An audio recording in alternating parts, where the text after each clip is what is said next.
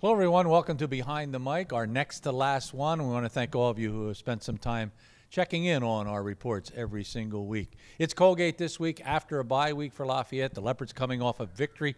That's good news.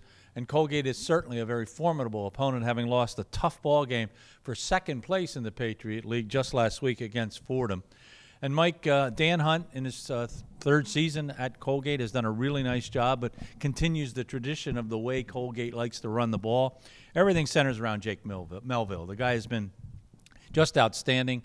7,700-plus yards in his career, almost 2,200 yards this year.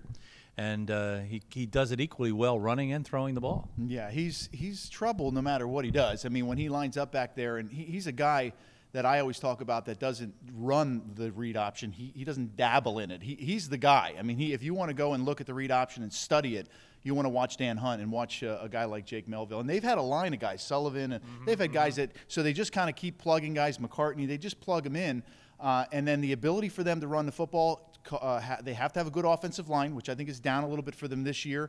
But they open up holes for guys like Kenyon Washington and James Holland, and then that just opens things up for the pass game and Melville to get to the edge. And Melville certainly has a good pass game as he throws the ball to John Mataluna, who is a record-setting wide receiver. He sort of kills Lafayette whenever he's out on the field. 140 catches in his career for over 2,000 yards.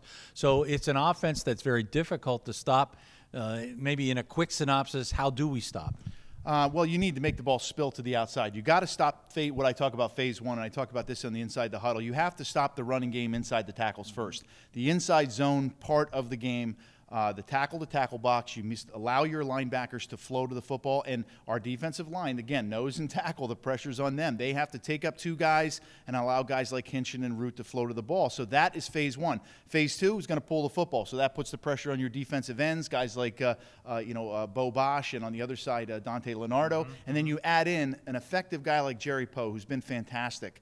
Coming off the edge, making plays in the backfield, those type of things. So Lafayette coming off a win, playing well on defense, can bode well for Lafayette because I think they're coming in here, going to a tough place to play in Andy Kerr Stadium with a lot of confidence. Natural transition to their defense. It's the #1 rushing defense in the Patriot League. They only give up about 75 yards per rush. And Lafayette coming off their best rushing game of the year just 2 weeks ago when they took on Georgetown and won that football game.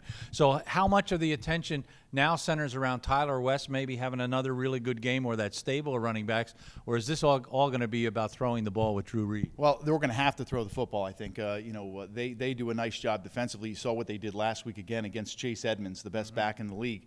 You need to force Lafayette to throw the football, and most teams have been able to do that. But Tyler West, a little bit of him in there, and obviously add in Michael Dunn. And Lafayette is coming together a little bit offensive line-wise, just as they did last year at the end of the year. We saw them with their best rushing game against Lehigh, over 150 yards rushing against Lehigh. They did that 2 weeks ago against Georgetown. So they're going to have to play complementary football, must run the football, and allow their defense time to rest in between possessions. There's no question we have struggled playing Colgate, and in particular we have struggled when we go to Hamilton.